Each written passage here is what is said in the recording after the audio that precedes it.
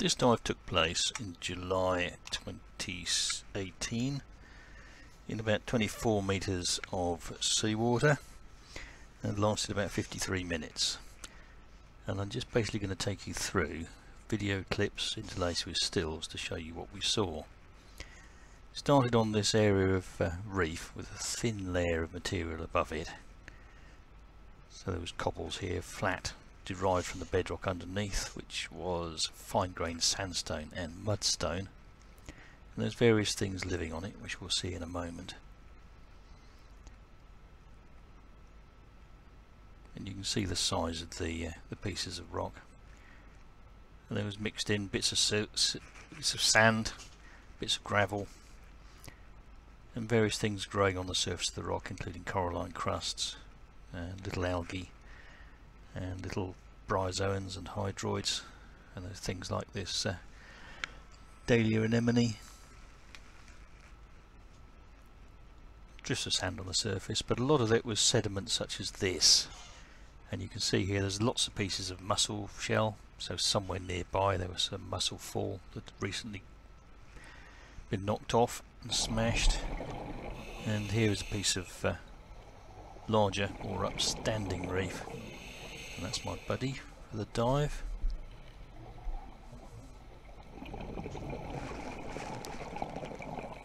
And we're back onto sediment. We'll just let the video run for a few minutes to give you more of an impression of what the dive was like and what we saw.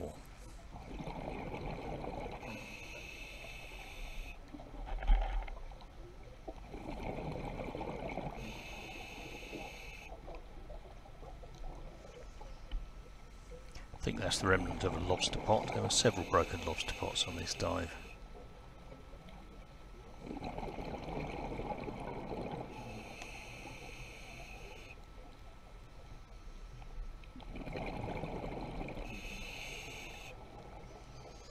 Here's a little bit of upstanding rock with Cycalypta penicillis, which is a sponge which seems to do quite well under shallow layers of sediment, and some algae. The noise in the background is my buddy telling me he's putting the delayed SMB up. And now the drift gets quicker.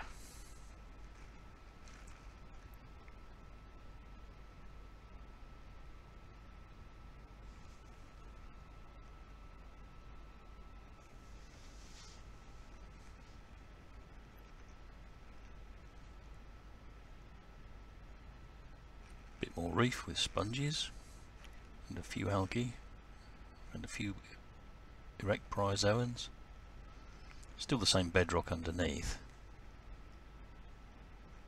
And here we have a closer shot of the sediment, and you can see it's gravel, specifically 4 to 16 millimeters in diameter, and there were bits of bedrock on there, sort of ground down, derived from the reef that we've seen. A lot of mussel shell, as we said before, but most of it was small rounded pieces of brown, almost iron stained material, and we'll look at those in a minute.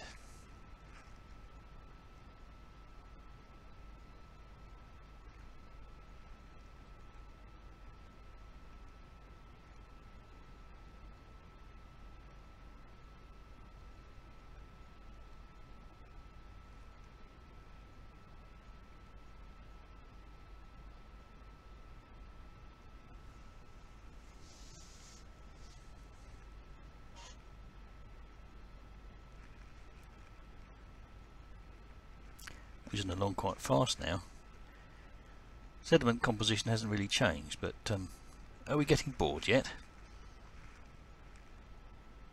There's a lot of this material. Seems to be pretty deep. Haven't seen any rock for quite some time. So this is definitely sediment, and this is a close-up, another close-up, and we can see that we've got quite a lot of dead Maerl. You can see it sort of branching. A lot of smaller stuff, looks almost like ants' eggs, and here we have picked out with black arrows little bits of rock, and you see the majority is either mussel shell other bits of shell or this dead Maerl. And there's a lot of it, and it carried on in similar composition right the way throughout the dive. Let's go on a little bit further.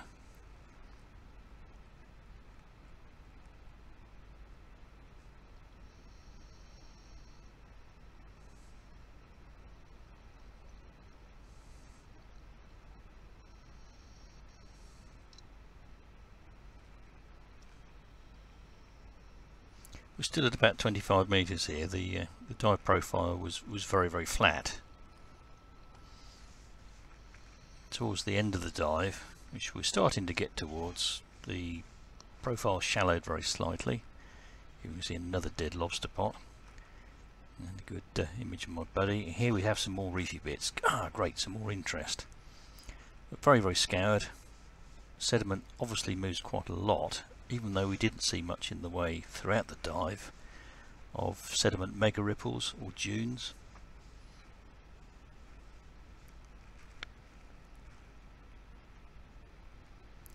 Bit of washed in kelp, getting to be a bit of a highlight,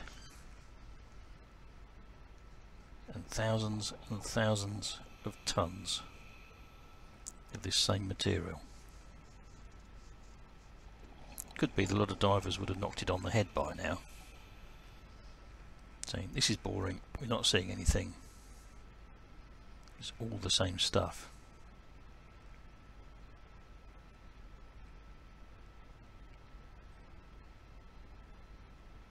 That's the depth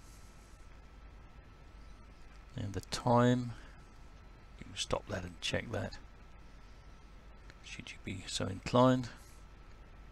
But the point is, this was almost a mile of drift, starting on reef and ending on reef. We can see the reef coming up here with some waves of sand. But most of the dive, 90% of the dive, was on this sediment, which might be classified as sand or gravel, especially as a drop-down video.